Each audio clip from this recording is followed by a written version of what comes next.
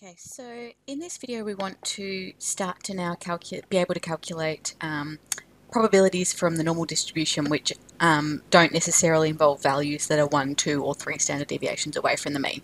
So in the previous video we looked at the 68, 95, 99.7% rule, which enables us to calculate or approximate probabilities where we're dealing with values that are 1, 2 or 3 standard deviations away from the mean. Obviously we're going to be dealing with plenty of other problems where the value that we're interested in is not a nice 1, 2 or 3 standard deviations away from the mean. So we need to be able to calculate normal probabilities. Now technically this does involve an integral. Okay, so it's an integral underneath that complicated probability density function to find a probability in the same way that we would for any other continuous random variable. But because this is quite a commonly used distribution, our CAS has specific functions set up in order to enable us to calculate probabilities involving the normal distribution. And so this video is really going to be quite nuts and bolts about how do we use the CAS to get answers. Okay.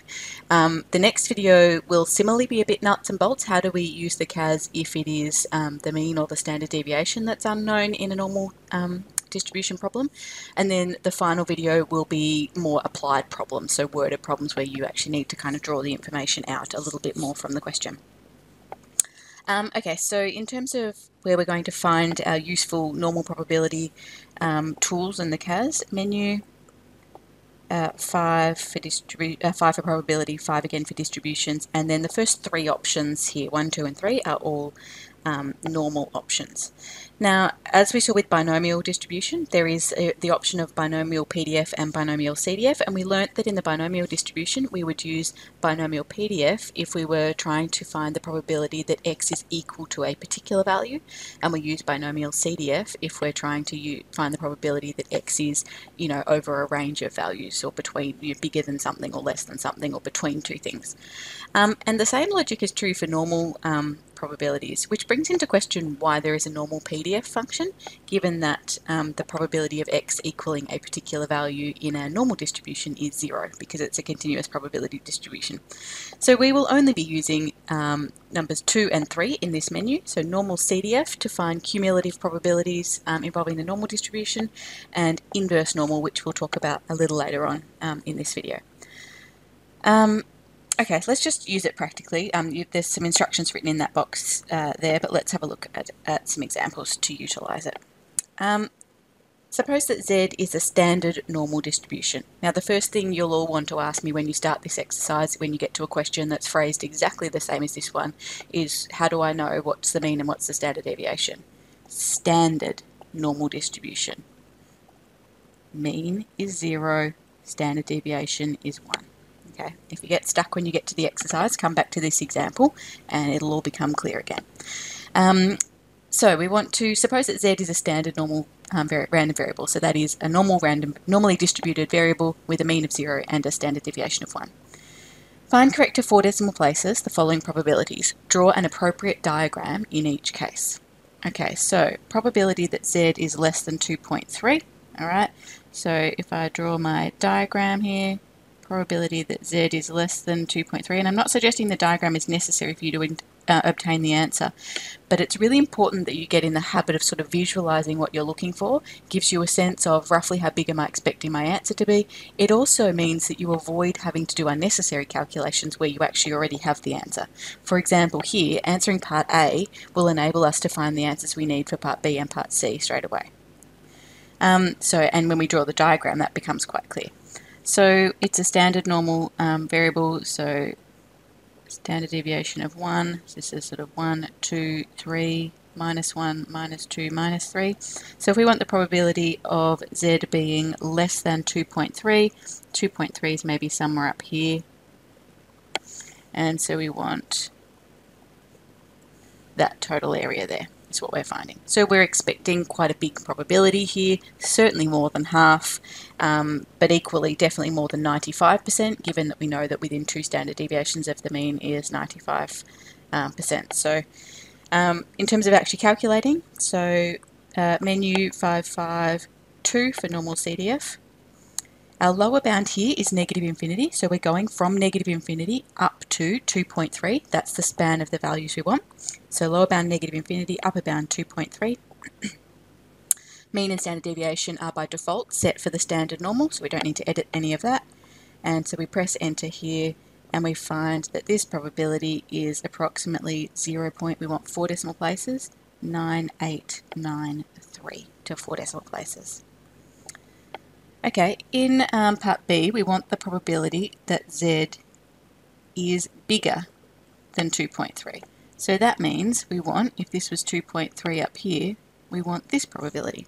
So as I said, we actually don't need our CAS again, because if we recognise that this is just 1 minus the probability that Z is now bigger than or equal to, it says here, and less than, so that's fine.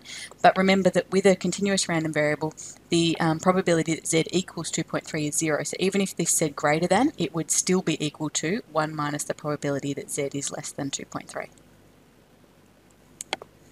Okay, so we can use our CAS to do 1 minus this value, and so it is 0.0107, correct to 4 decimal places. Probability that Z is less than negative 2.3. Okay, so again, the bell curve, mean at 0, standard deviation of 1, so negative 2.3. Okay, it's going to be down here, but we're definitely going to have some symmetry with what we found in the previous question. So probability that Z is less than negative 2.3, well, that's actually the same as the probability that Z is bigger than 2.3, which we already know from part B is 0.0107. Okay, so not doing unnecessary calculations. Having said that, it's not difficult to calculate these other probabilities with the CAS, but once we've got our answer in part A, it enables us to answer parts B and part C. And developing that sense of the symmetry of the normal distribution is really important. It's a really useful thing.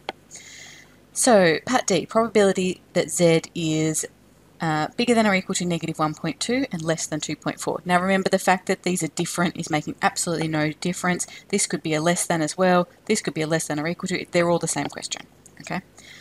Alright, so Z negative 1.2 and positive 2.4. Okay, so again, let's have 0. So sort of 1, 2, 3, negative 1, negative 2, negative 3. And so therefore negative 1.2 is going to be about here, up to 2.4 is going to be about here, and so we're essentially finding that area in under there, and we can get our CAS to do that for us. So menu 552 for normal CDF. Our lower bound in this case is negative 1.2, our upper bound is 2.4. And mean and standard deviation are fine as they are, and so correct to 4 decimal places, 0.8767. So again, I was expecting quite a big probability here, certainly bigger than a half, and definitely, you know, closer to 1 than 0.5. So that makes sense in the scheme of what I'm seeing. Okay, part E, find the probability that Z is bigger than or equal to negative 2.4 and less than 1.2. So let's have a think about what's happening here.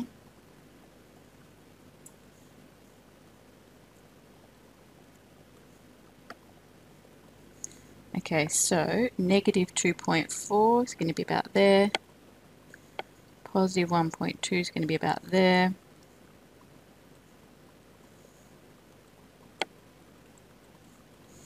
And actually what we recognise here is that this is exactly the same area. It's the mirror image of part D.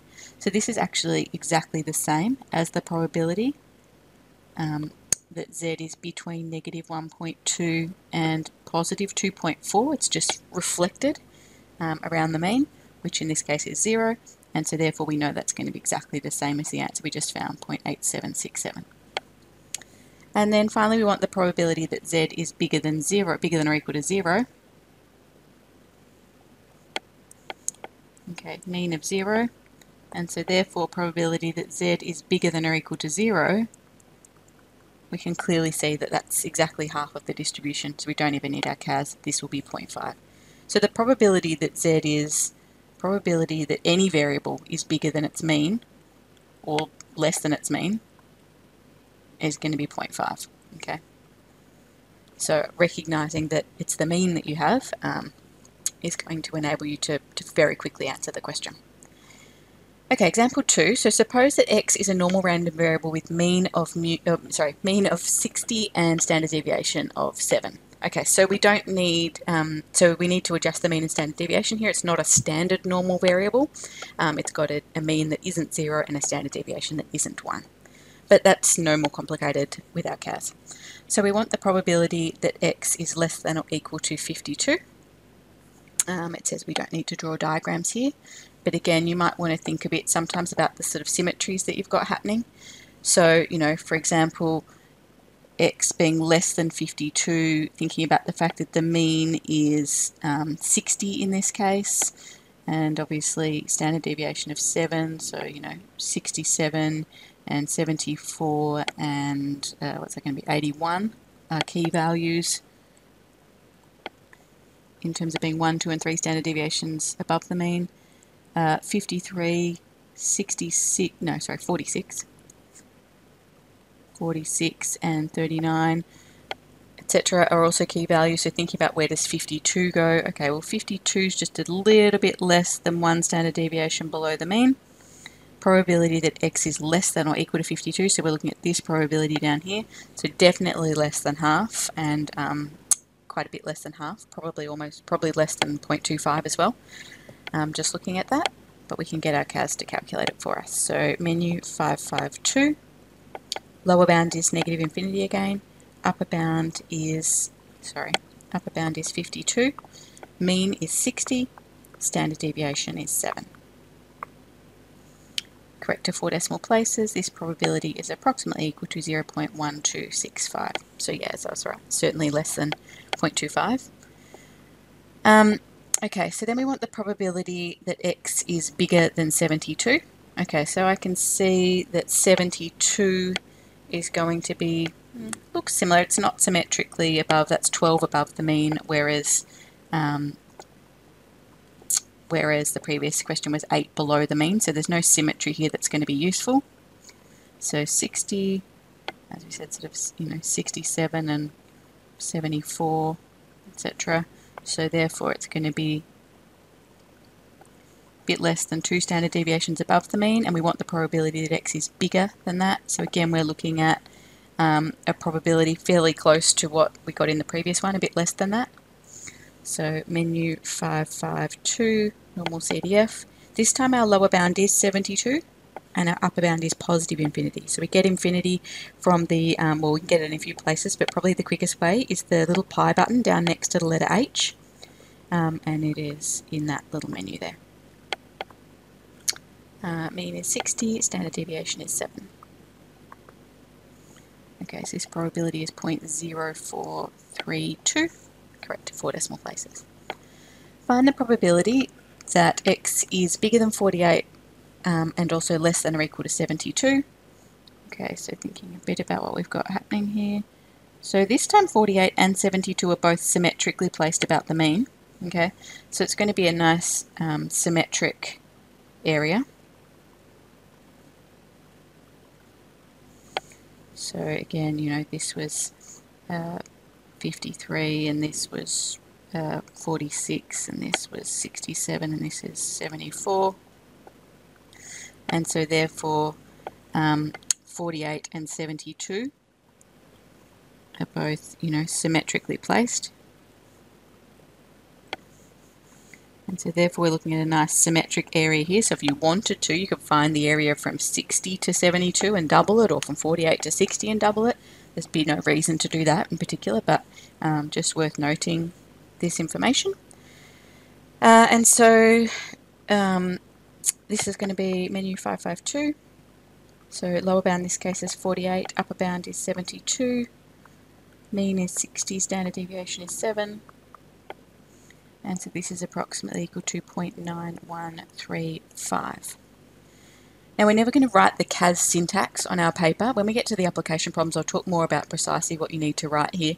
The key information is that it's normally distributed, which is given in the question, that you've identified the mean, which is explicitly given in the question here, that you've identified the standard deviation, which is explicitly given in the question here, that you've written down the probability that you're calculating, and you write down what it's equal to. Okay, so you don't write Norm CDF, etc. That's the language you use to talk to your CAS.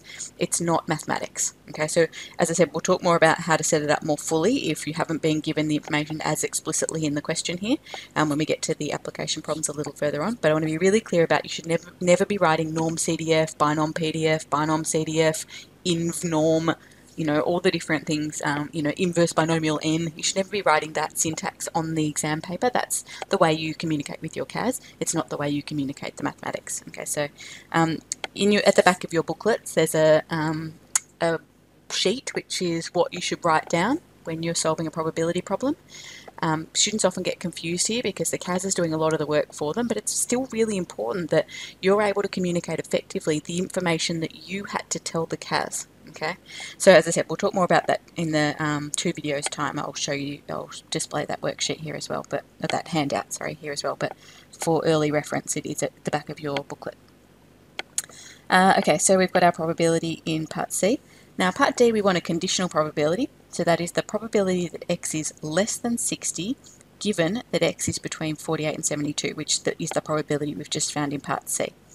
So we know that when we do conditional probabilities, that this is going to be equal to the intersection of those two things. So x being less than 60 and, less than 60, struggling today, and between 48 and 72.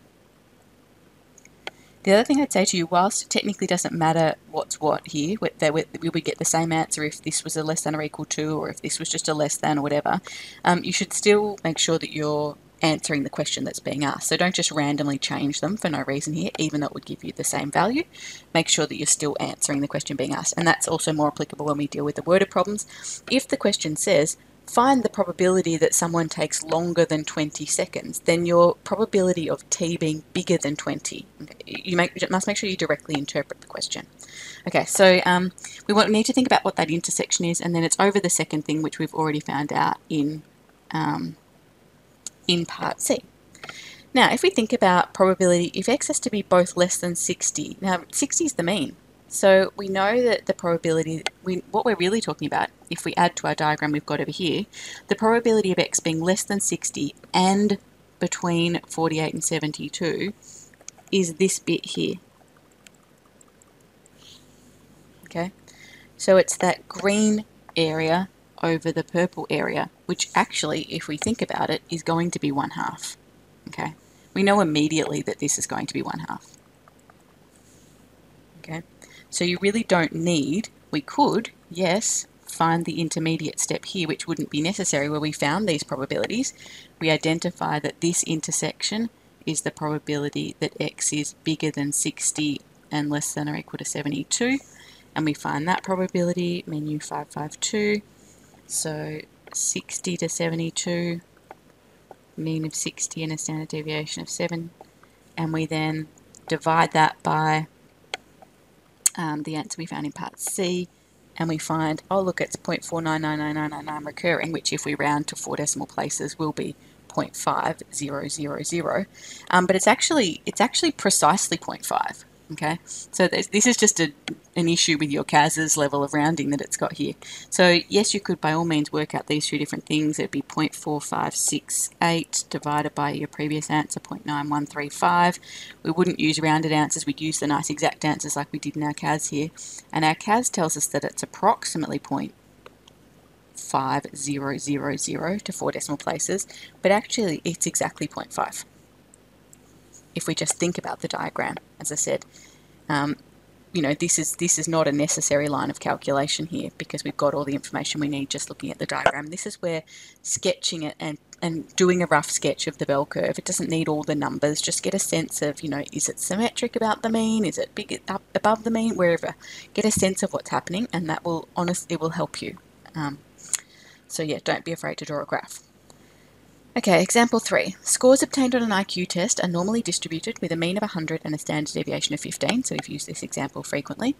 Find, correct to 4 decimal places, the probability that a person has an IQ over 140. Okay, so the first thing here is that there's no variable defined for me in the question. It doesn't say X is IQ score or whatever. Okay, so we need to identify that ourselves. Okay, I might say that, I might call it Q. Q equals IQ score. I know that Q is a normally distributed variable, we've talked about this notation in a previous video, with a mean of 100 and a standard deviation of 15. But remember, this notation doesn't use standard deviation, it uses variance. I'm not, however, going to work out what 15 squared is, I'm just going to write 15 squared. So if you're going to use this notation, you must make sure that this number here is variance.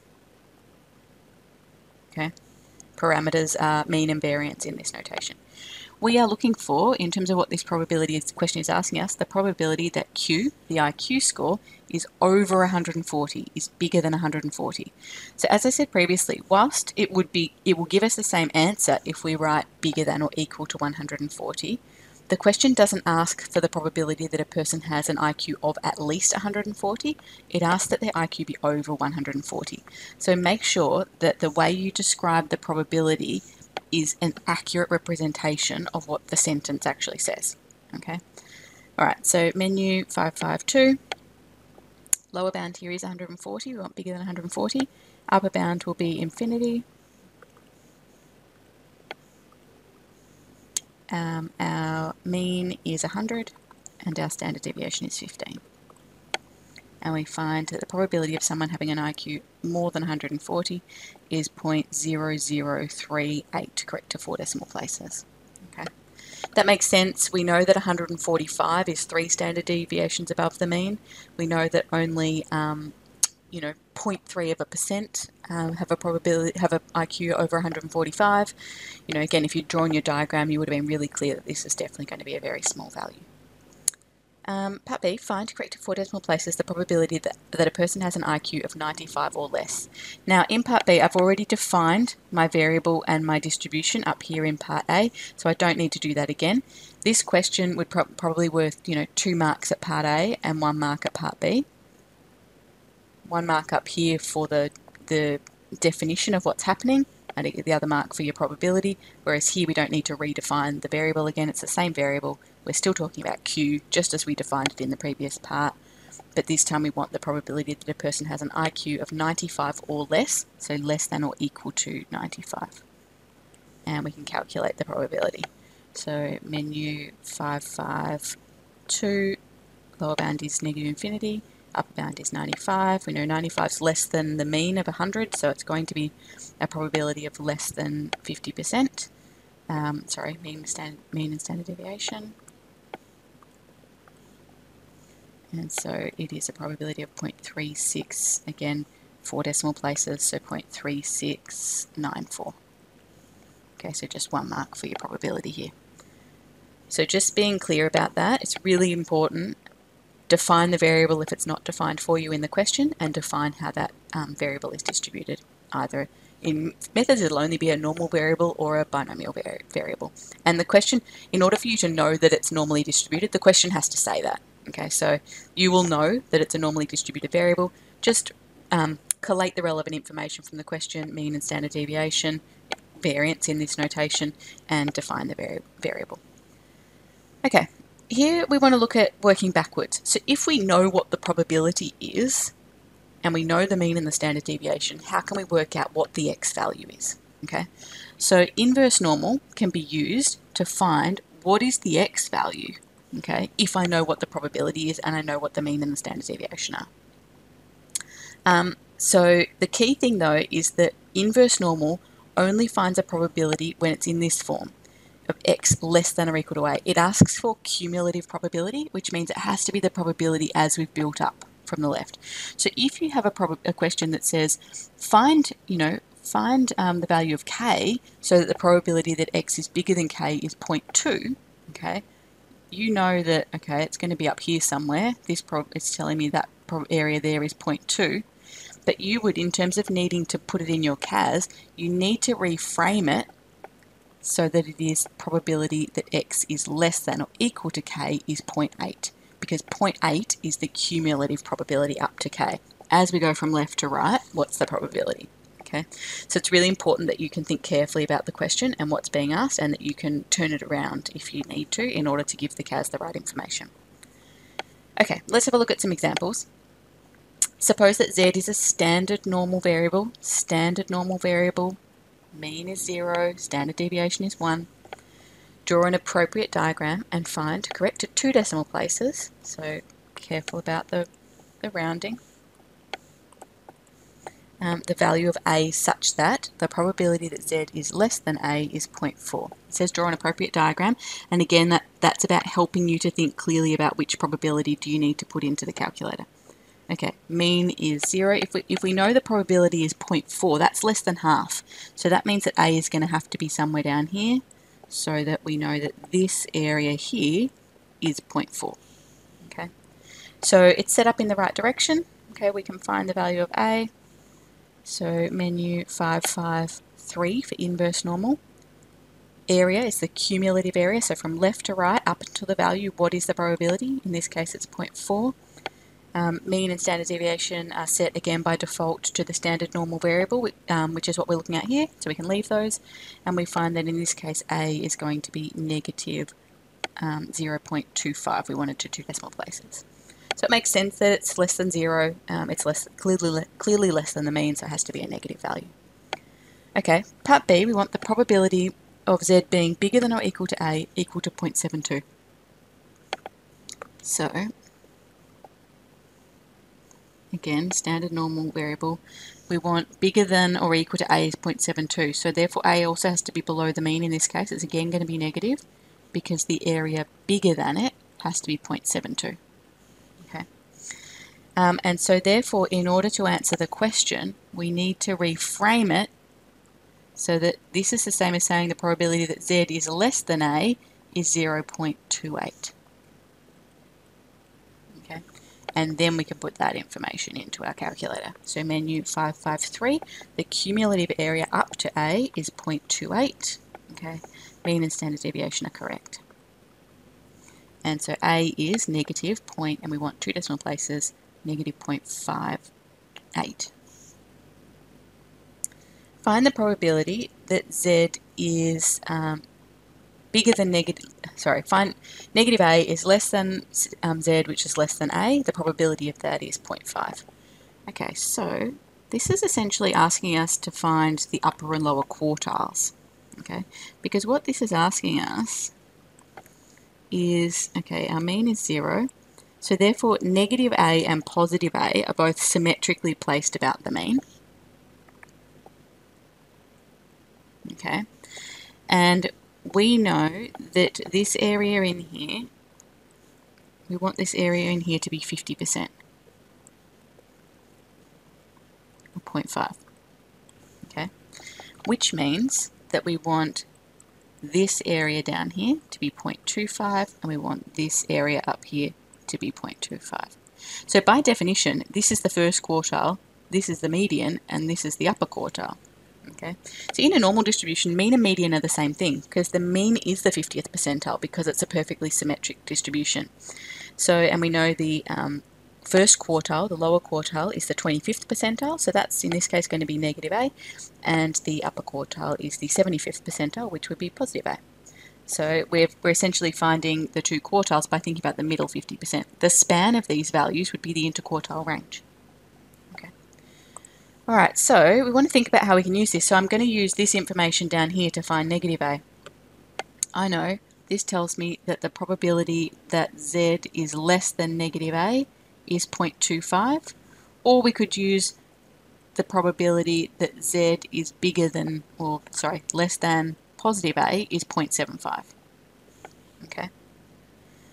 So either way, if we use the information on the left, we do just need to be a little bit careful here because this would tell us, in fact the one on the right is easier to use. If we use the one on the left, we would say the area is 0.25, mean and standard deviation are correct. So what that's telling me is that this value here is equal to negative 0.67, or do we want 2 decimal places? Negative 0.67, but that's equal to negative A. So from this we learn that negative A equals negative 0.67, and that therefore tells us that A is 0.67. Okay, so making sure that you answer the question, which is find the value of A. Okay, if you use the one on the right, obviously straight away you would get the value of A. So menu 5, 0.53, if we instead gave the area of 0.75, we would straight away get the value of A here as being 0.67. Okay, so just be careful about how you go about doing it. Okay, so then question 5. Example 5. Suppose that x is a normal random variable with a mean of 18 and a standard deviation of 2.5, so no longer a standard normal variable. Draw an appropriate diagram and find correct to 2 decimal places the value of k such that. Okay, here we want the probability that x is less than or equal to k to be 0.65. We know that the mean is 18, and we know that if the probability x is less than or equal to k is more than half, so therefore k is going to have to be somewhere over here. So that we've got more than half of the area. We know that that's 0.65. Okay, so that is the cumulative probability. We can use that straight away to find what is k going to be. Menu 553, area is 0.65, mean is not 0, mean is 18, standard deviation is 2.5. And so that tells us that k is approximately 18.96. 2 decimal places, yes. Okay, so bigger than 18, that makes sense. Standard deviation is only 2.5, so it's not a big standard deviation.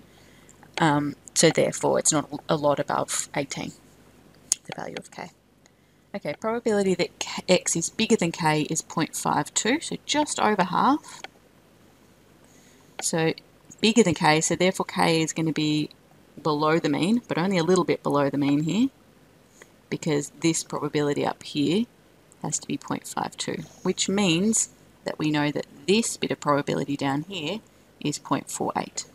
So this is the same as saying the probability that x is less than or equal to k is 0.48, and so therefore from that information we can work out k. Menu 553, area is 0.48, mean is 18, and standard deviation is 2.5. 17.87. So again, just below 18. So the diagram's helpful because if you had forgotten and you'd accidentally just put in the 0.52 here, you know, you need to, that moment of does my answer make sense? Okay, oh, it's bigger than the mean. Does that make sense? And it helps if you've sort of thought through the diagram, even if you've just imagined it in your head rather than drawn it on the paper explicitly. There was a comment in an examiner's report a couple of years ago now which did say, you know, drawing a bell curve and showing relevant areas is relevant working in terms of earning marks for your working. So sometimes that can be an efficient way to do it too. Okay, example, let's renumber that. 6, we've done 5. Scores obtained on an IQ test are normally distributed with a mean of 100 and standard deviation of 15. If 80% of people get a score higher than C, find the value of C correct to the nearest whole number. Okay, again, I know we did it in a previous example. Let's pretend this is a whole new day, a whole new exam, a whole new whatever. So variable's not defined for us here, so we need to introduce a variable. We need to introduce a letter. I'm going to let Q equal IQ score. And therefore, Q is a normally distributed variable with a mean of 100 and a standard deviation of 2.5, so therefore a variance of 2.5 squared. Sorry, that's the previous example, wasn't it? 15, so therefore 15 squared. Okay, now we need to accurately interpret this sentence. If 80% of people get a score higher than C, okay, so that is the probability that IQ score, so Q, is higher than C, not higher than or equal to, not at least C, higher than C, has to be equal to 80% or 0.8. Okay, this is the direct interpretation of this line here, and it needs to be correct and it needs to be accurate. Okay, and then we're going to use our CAS to find C. Again, though, we think about, well, that's a bigger than probability, so we need to actually use the fact that Q is, the probability of Q being less than or equal to C is 0.2, okay, and so that'll be the probability that goes in the CAS. So menu 553, area is 0.2, not 0.8, mean is 100, and standard deviation is 15. Oh, sorry. And so C is approximately 87 point, nearest whole number. So C is approximately 87, it's an IQ score. So we know approximately 80% of people get IQ scores higher than 87. Okay. So what was I going to say there? So yes, we know the mean is 100. So if we're looking for 80% of people to get a score higher than something, we know 50% of people get a score higher than 100. So therefore, it has to be a value that's lower than 100. So that makes sense. Again, if you drawn your distribution, had your 100, and we know that's 50% above there, so you want 80%. Oops, sorry. So you automatically know that the probability, the value has to be something less than 100. Okay, find the scores between which the middle half of the distribution will score. Okay, so we did the same problem in a simpler example, in an example with no context previously. So we want the middle half. So we know 100. So what we want to know is, again, what are the values either side of the mean that will make sure that we get 50% in here. Okay, so if we call this, A and B. Okay, they're not A and negative A here because the mean is 100. So, A might be 80 and B might be 120. Okay, it's not the same number with one positive and one negative. So just be careful about that. So we could use two bits of information here. We can either use the fact that we know the probability that, well, we need to find both A and B. So we could do it in a couple of different ways. We could say that the probability of Q, sorry, that variable, Q being less than A has to be 0.25. Okay, so that's using the fact that this area over here, that has to be 0.25. And so from that information, menu 553, area of 0.25, mean of 100, standard deviation of 15. Okay, so again we want to the sorry, it hasn't given us an accuracy. Let's again say to the nearest whole number.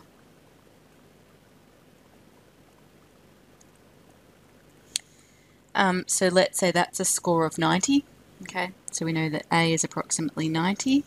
And so then you could use the symmetry. So that means that that's 10 there, and so therefore we need B will be 10 above the mean. Okay, and so B is going to be approximately 100 plus 10. And that 10 is coming from calculating the difference between the mean and our A value. Okay, so it's going to be approximately 110. Or you could have found, so therefore, let's just answer the question. So therefore, the middle 50% score between 90 and 100. Alternatively, we could have found B by saying the probability of Q being less than B is 75%, and from that, so I'm just going to edit my previous line here and change the 0.25 to 0.75, that we get that B is approximately 110. So you could have done it that way. And you could have found B first and then used B to find A. However, but again, thinking about that symmetry, the diagram helps you to get that clear in your mind. Okay. All right, so the work today is from exercise 16C, just practicing using your CAS to find the answers.